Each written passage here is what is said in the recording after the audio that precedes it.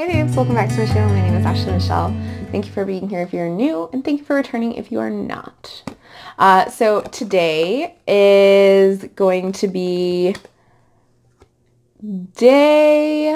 what am I? Today is day 18. So the question is, what cards relate to you personally, not just your astrology association or court cards? And that question is by Lizzie Bolton. I don't know who Lizzie Bolton is, so I can't leave any links, but Lizzie Bolton asked that question.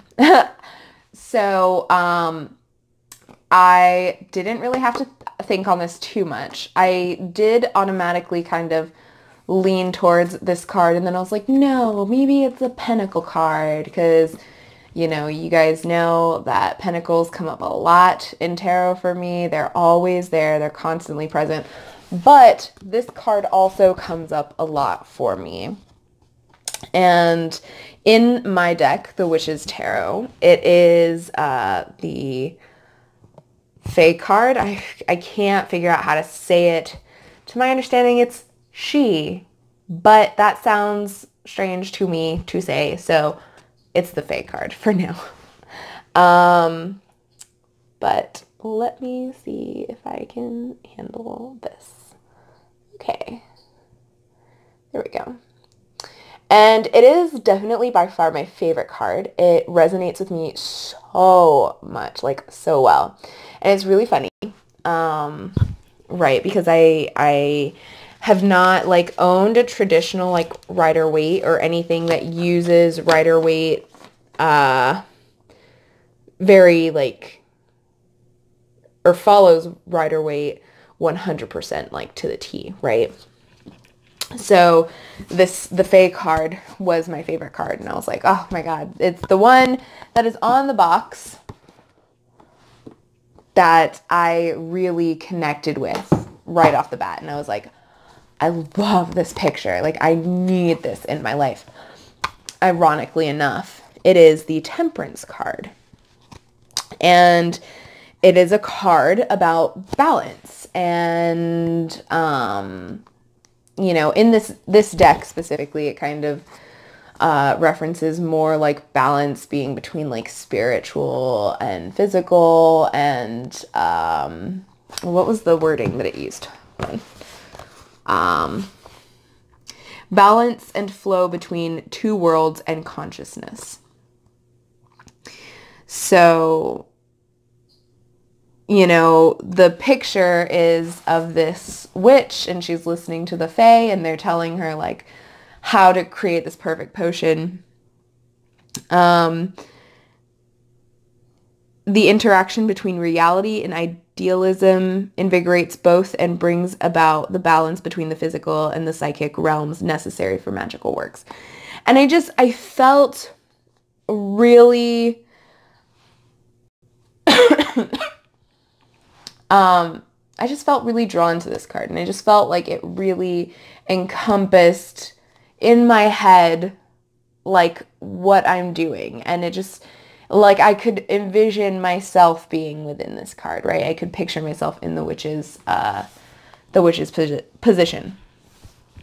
And I really loved that. And I think that when you find those kinds of cards, that means something so abruptly to you, and they feel like they're your cards, I feel like that's something to take note of.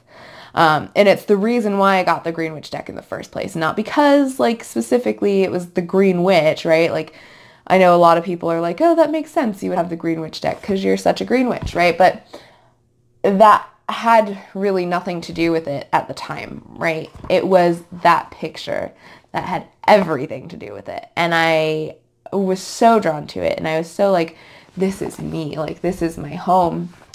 And, it's just really funny that it is a card about balance. It's also really funny that it is Julie's favorite card. I knew her favorite card was Temperance. I did not realize that that card was the card that it was. And I bought this like about the same time Julie and I started talking, but before I knew that temperance was her favorite card. So I feel like it's one of those soul connections, like little connections here and there that kind of like affirm soul bonds, if that makes sense.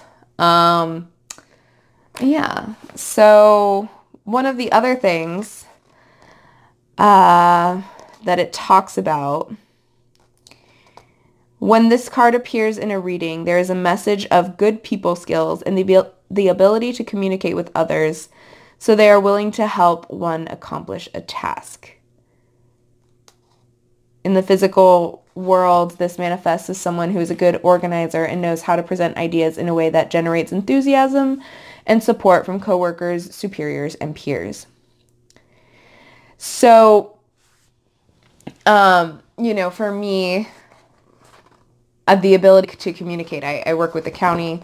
You know, I have to be able to be very communicative with other people. I am also a manager, so I have to, you know, I have to make sure that I'm communicating effectively. And I think that communication is so important to me that it's so funny how these things like correlate, is all I'm saying, right? So, you know, it's about balance. I need balance. I have, you know, some really volatile mental illness, and while that's not a definer of who I am, it does mean that balance is important for me. It's important for me to find mentally, emotionally, physically.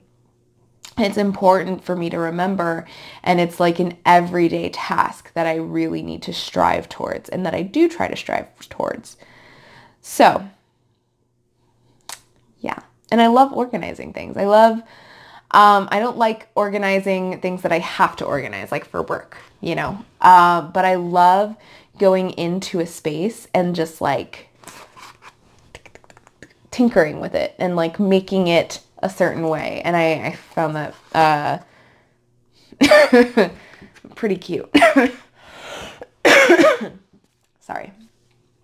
I found that just kind of adorable that it kind of coincided with my own feelings and my own-ness, so to speak. So that is my favorite card. What's your favorite card? Do you guys have a favorite card? One of the questions for the 31 Days of Tarot is, you know, what card do you look for or look towards the most? And if you don't like that card in a deck, does it ruin the deck for you? How do you guys feel about that? Me personally, I don't look at any cards in a deck specifically to judge whether or not I would like the deck, though I could see why maybe someone would. But I find it interesting that that question also seems to like go hand in hand with today's topic, in that I bought the Green Tarot solely because of this one card that I saw, not realizing or understanding that it was actually the Temperance card, and that, you know, balance being something that I really truly need. I just like 6 degrees of separation. It all kind of like, you know, comes in together a little bit and makes you feel things. So let me know what you guys think. And until next time, whatever it is, wherever you are, I hope you have a lovely one. Bye.